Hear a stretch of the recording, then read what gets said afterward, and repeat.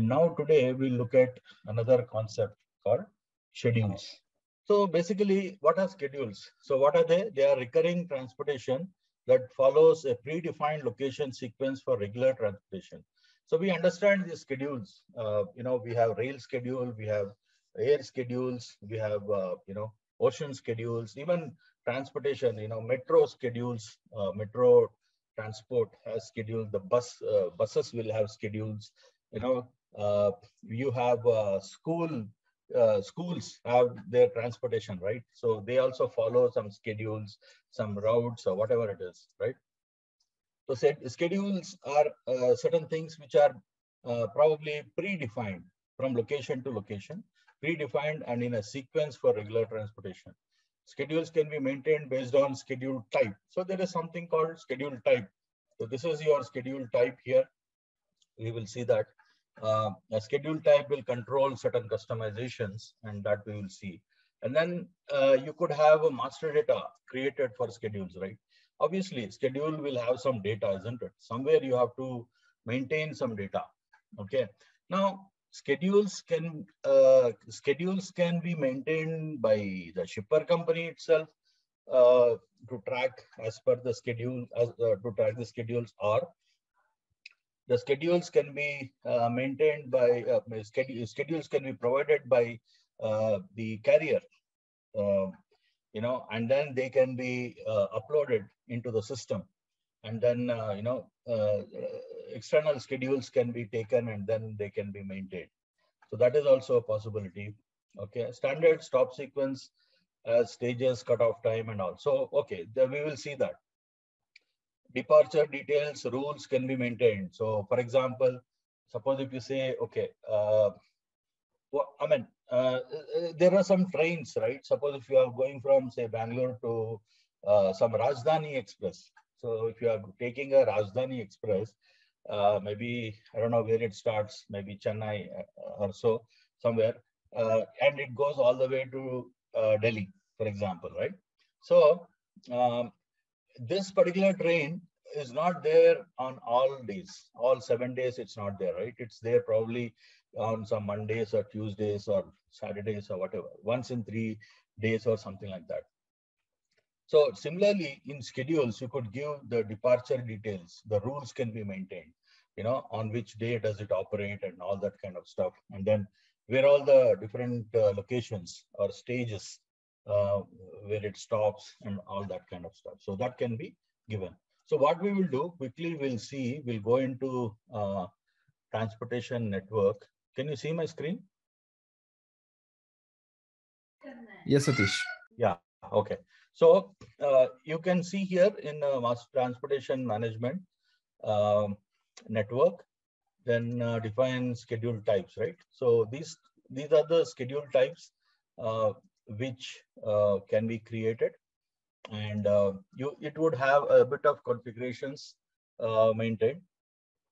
Like this is typically an ocean carrier schedule, for example, and you could set it as a default type or so as necessary, and you could give the mode of transportation, whatever is the mode of transportation for this schedule, that can be given. So obviously you will be maintaining as per the mode of transportation. Then you could say that, if this particular schedule has any relevance with the gateway.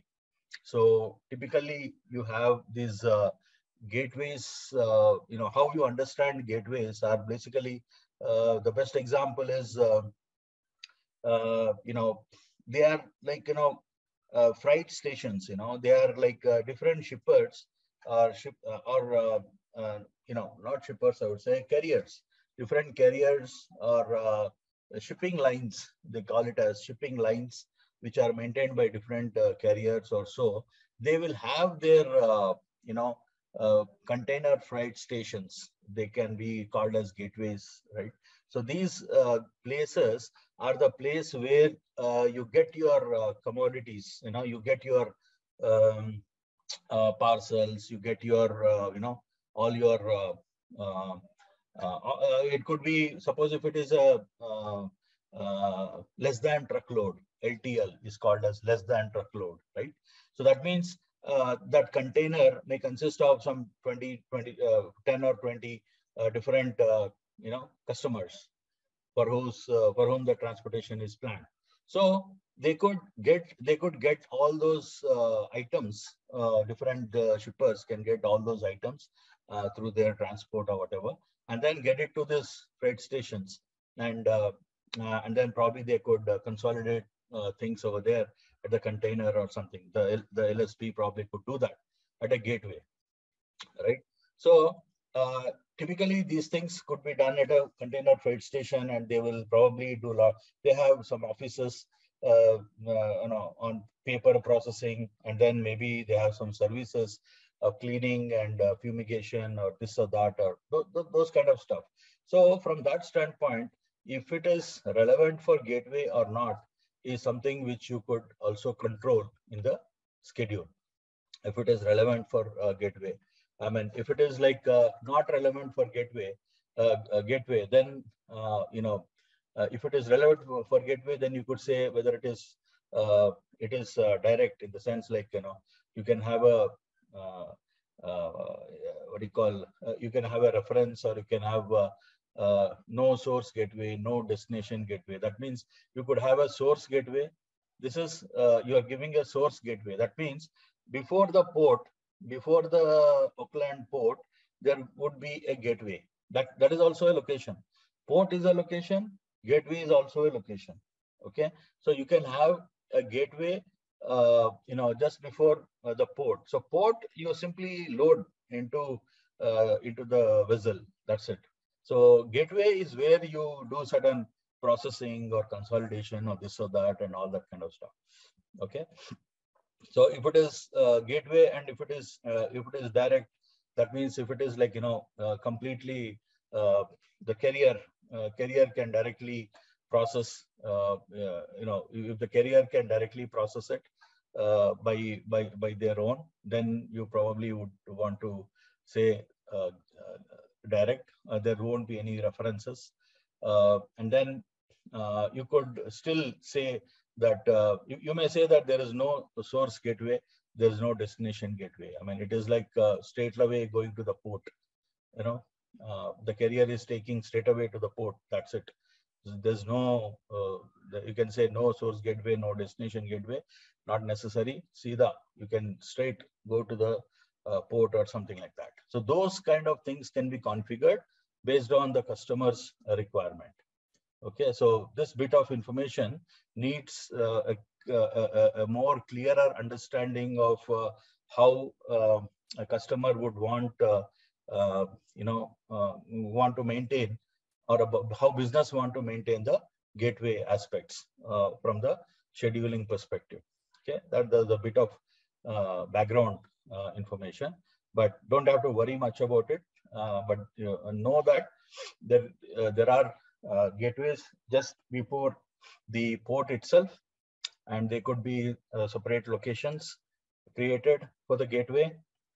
Like the port, you create separate locations, and you could say for this, in this particular schedule, there is no source gateway, or there is a source gateway, because it is possible in our transportation lane what we have created, right? I mean, the multi-mode transportation lane rather.